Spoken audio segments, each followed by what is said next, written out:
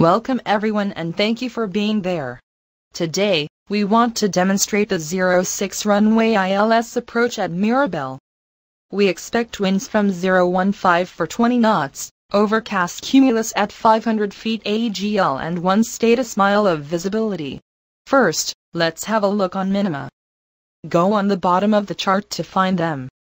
ILS minima are 457 feet ASL, 200 AGL, and a visibility of 1/2 status mile. We should be good for this approach. If we lose the glide slope during the approach, minima will increase to 660 AGL and 1 status mile. We won't be able to switch to a localizer DME approach.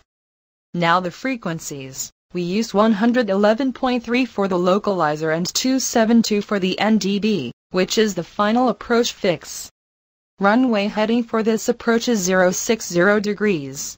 Now, let's talk about the procedure. The control will drive us vertical Zulu Mike Romeo at a minimum altitude of 3,300 feet. This is the 25 nautical miles minimum safe altitude, located in the middle right of the chart.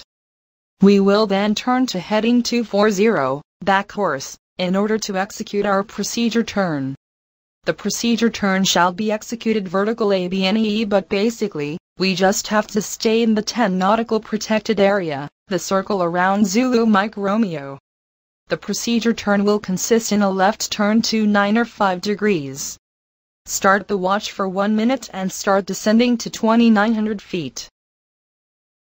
After 1 minute or before exiting the 10 nautical miles radius, turn left to track 105 degrees to intercept the localizer. The most important is to ensure staying inside the 10 nautical protected area. Okay, let's jump on the plane.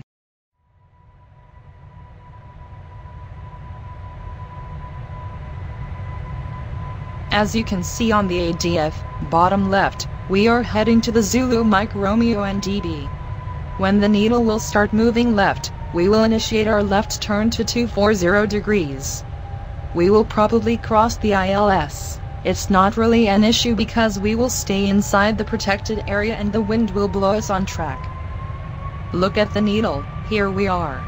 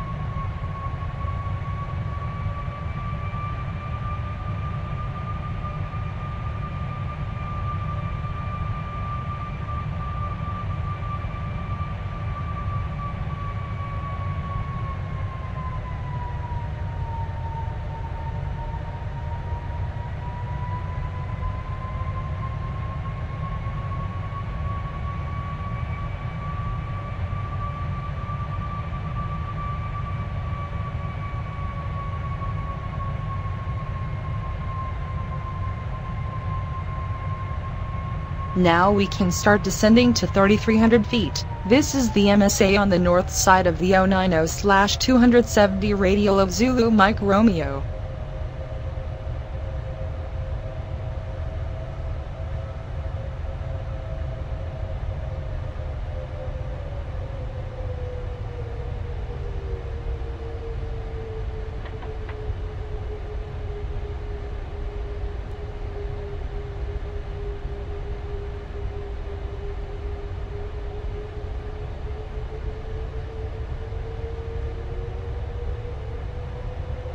Now have a look on the instruments. We are following track 240 degrees, north side of the runway. The ADF needle is pointing almost behind us, thus we are good. This is why there is no need to try to be exactly on the localizer. This would be using too much brain at a moment we need it. Starting the procedure turn, stable at 3,300 feet. Standard turn should be executed at VP on 10+7 degrees, meaning 27 degrees, but we don't bank over 20 degrees in IFR.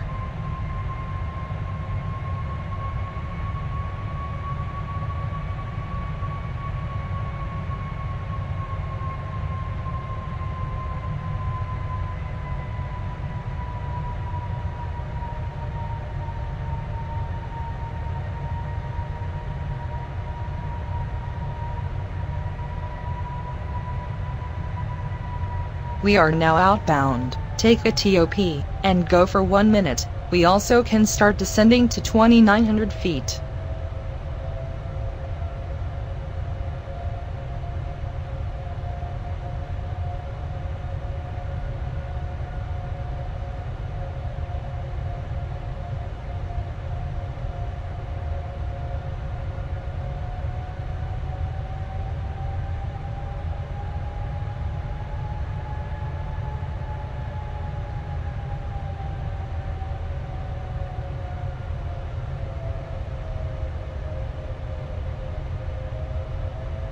One minute, we start the left turn to 105 degrees.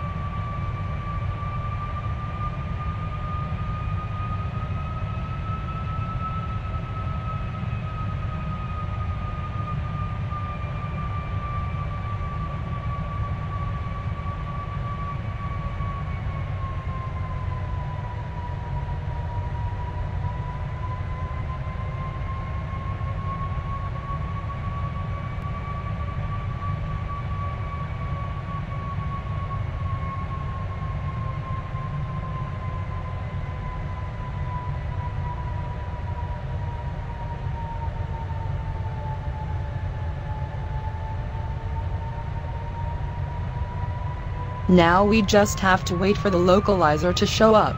45 degrees should not be a hard interception since we can use the NDB to know our bearing from the station.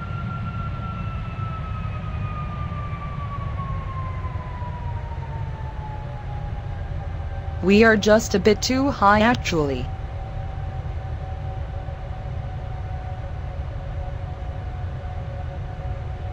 Here it comes. Use a standard interception turn with lesser angle than with a VOR. Exit the turn 15 degrees before and wait to cross the localizer.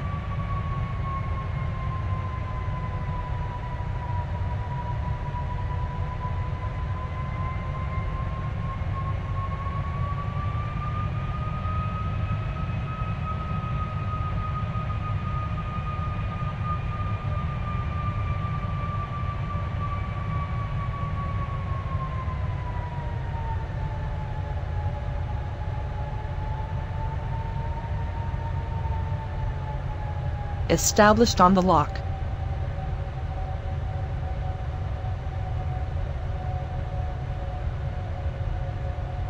For final, I choose a setting of 20 degrees of flaps. In case of a missed approach, with a VAP of 157 knot, we will set 25 degrees on a very short final.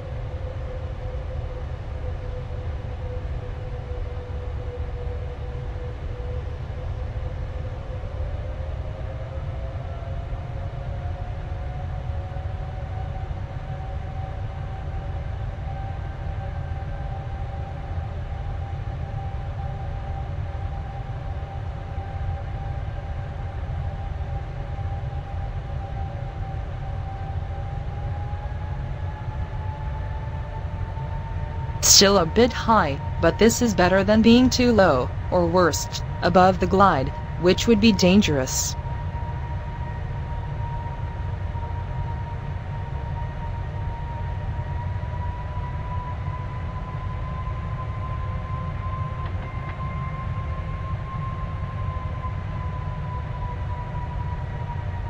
Okay, the glide is alive. It's time to focus on our instruments.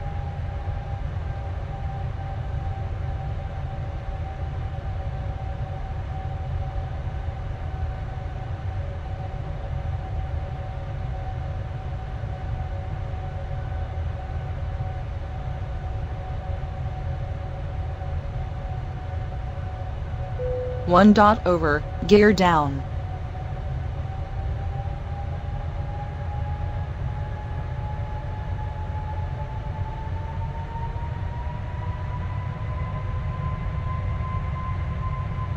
Green down.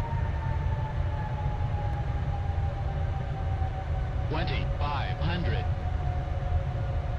Brakes under pressure, gear green, engines preset, pumps on, flaps 5 degrees, fuel and temperatures okay.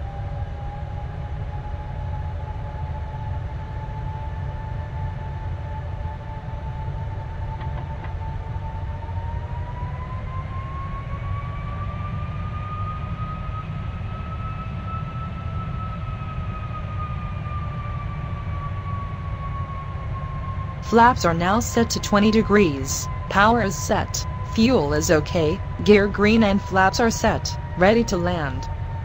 From now, we focus only on our trajectory.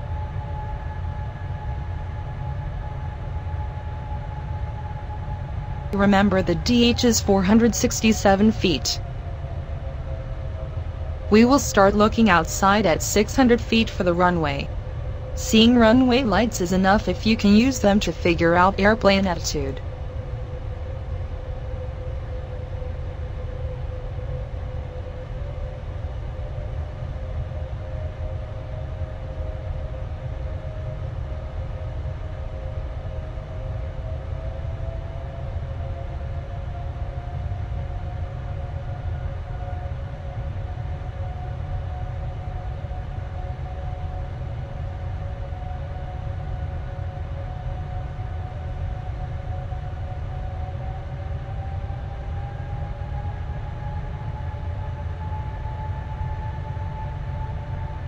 Stable. 1000.